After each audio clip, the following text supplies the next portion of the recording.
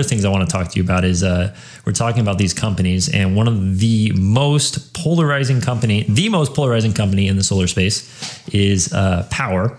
And you either love it or you hate it. And before we get into it, I want to clarify, like, I'm not using this conversation to promote Powur. Disclaimer, I am a member of Powur. I see that there's a lot of positive negatives. I'm not opening the conversation because I want you to bash Powur. I just want to have a conversation about what your experience was like, what my experience is like, and try to give have a reasonable conversation, because I think there's way too much hate and there's also way too much just shameless promotion. We have to kind of have a conversation about what's good and what's bad about it. So you were a member of Powur.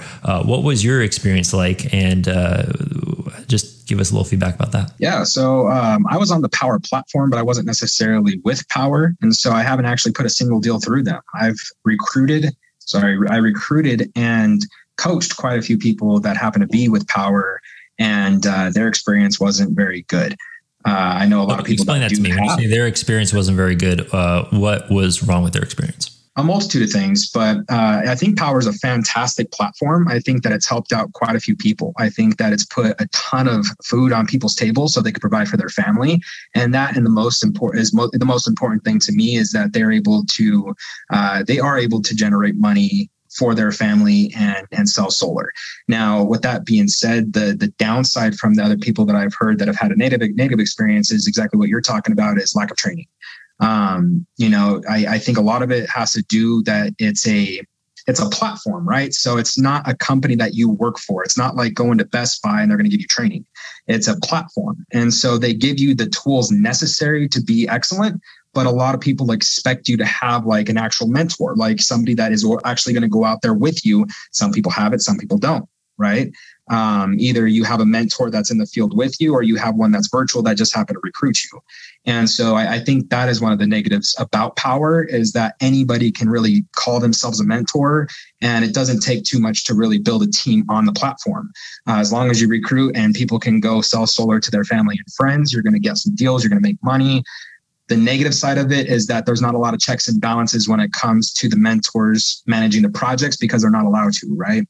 And so there's specific project managers that handle the projects for the reps, and that sometimes gets a little dicey.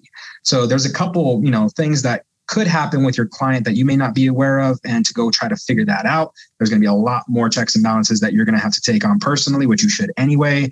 But there's just a lot to it. You need to actually already probably be a solar sales rep before you join their platform, just to be able to have some success and know that everything's getting done correctly.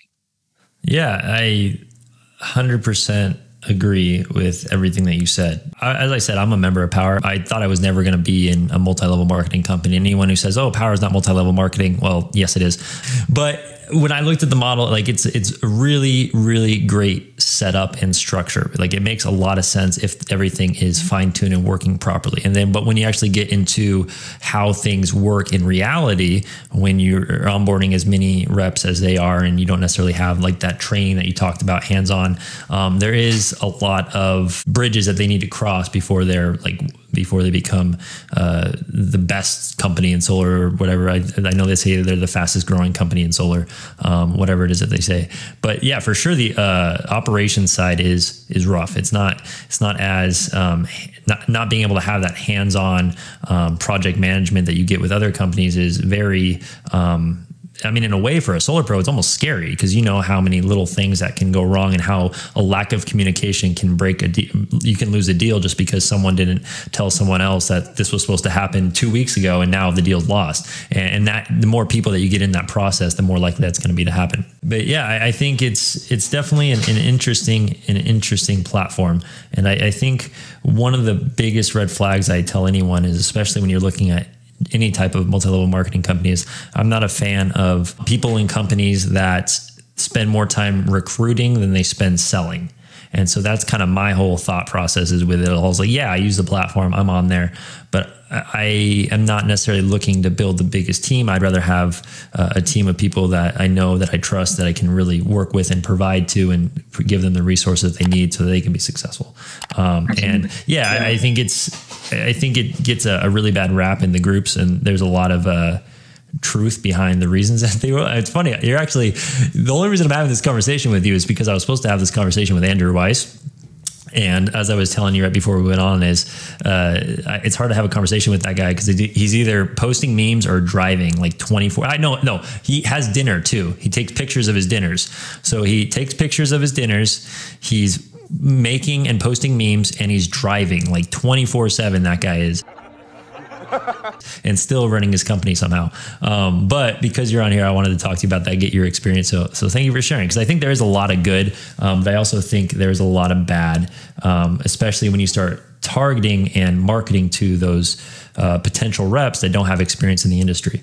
And if you have someone that doesn't have experience in the industry and they're going into this, you better provide them with a lot of mentoring, a lot of training, and otherwise it's not going to be good for them or for the customers. 100%, man. I mean, just as well as I do is that Go Solo has its issues, right? So, I mean, if you're just generating... Oh, you don't say? They were down for like, what, 3 days last week? Yeah, but I mean, dude, when you're the fastest growing company and you have everybody hanging and banging proposals through Go Solo, and you're just like praying for something to get sold, you know what I mean?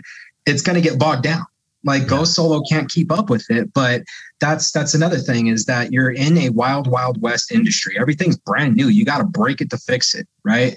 And so I don't want to talk bad about Powur. Like most of the memes that you see are actually native of me. And so that's kind of that's my Great Gatsby, right? So that's what's funny about it, is that a lot of people, they see those memes and they get so offended by it, but it's number one, comedy, and number two, they're true.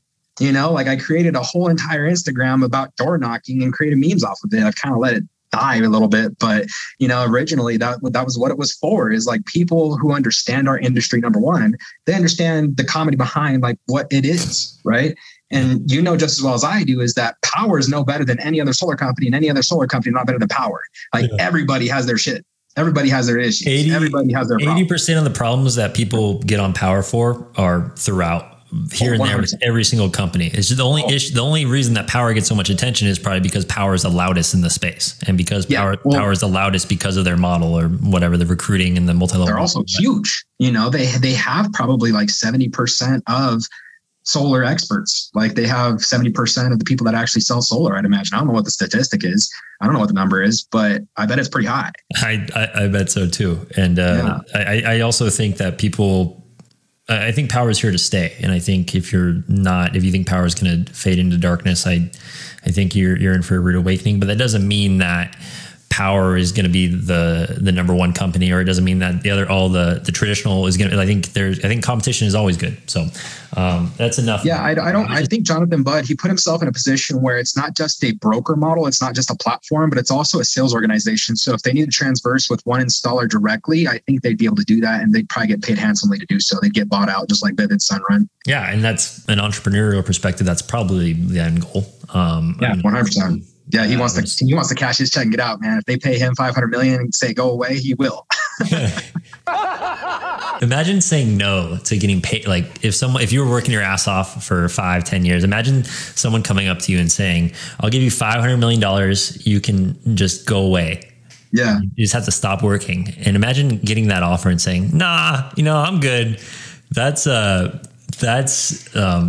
some serious purpose and mission that you must have, or vision, or like future goals and discipline to not just say yes and grab your bag and go home, which I know that kind of both of us, we kind of have some end goals of getting our bag one day and maybe quitting the rat race. But I mean, it's an interesting, it's weird that I feel like the division between it has become so real recently. And what's funny is it did come from memes, and memes are funny. They're jokes, and we all should be able to poke fun at ourselves, our company, or any other company in the space and not take it too seriously. Well, they're going to welcome it, right? Like any other thing in life is that there's good and bad, and both of those things create a lot of fire behind a brand. So if you happen to be talking positive about it, if you happen to be talking negative about it, whatever the case may be, you're going to have the people where if you're talking bad about it, they're going to go build it better.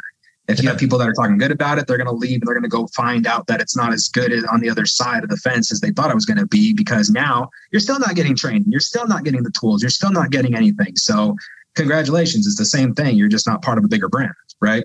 And so that falls a lot on the person. So back to what I was talking about within the Powur platform is it's a lot of responsibility on the individual.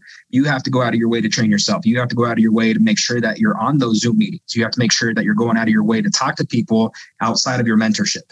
You have to make sure that you're going out of your way to learn how to build your skill set within the industry. And that's what I mean by don't join a company where you're already great.